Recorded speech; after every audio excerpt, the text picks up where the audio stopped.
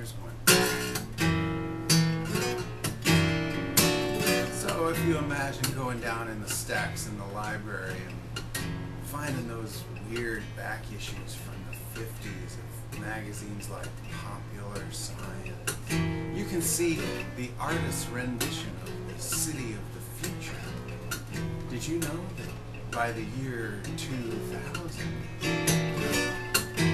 in the future that they used to imagine, the one they pictured in those old magazines, their Tomorrowland is so old-fashioned, the delusion of the modern dream. But they had the skyway to the city towers, and we're still rocking over stones and tar.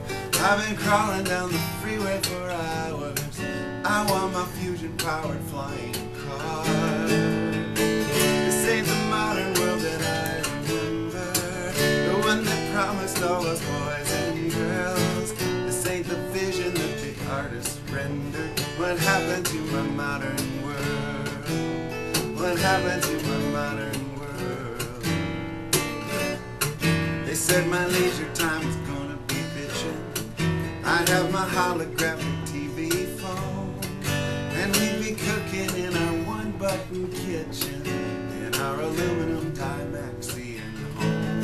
We'd be enlightened ones leading the nations, bringing peace around the world at last. A utopia of cooperation, where injustice is a thing of the past.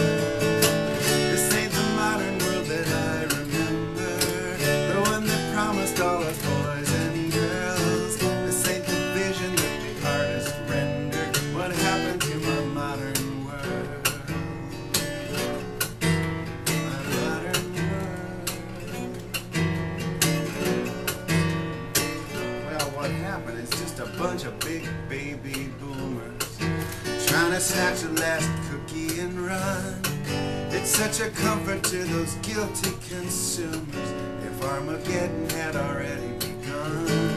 'Cause if their world's a box of chocolate cherries, then they'll just use it up and toss it away. You're post-apocalyptic and scary. They even dream about the future today. This ain't the modern world that I remember. Whatever happened to those boys and girls? This ain't the vision that the artist rendered. What happened to my modern? This ain't the modern world that I remember. Whatever happened to those boys and girls? This ain't the vision that the artist rendered. What happened to my modern world? What happened to my modern world? What happened to my modern world? What happened to my modern world?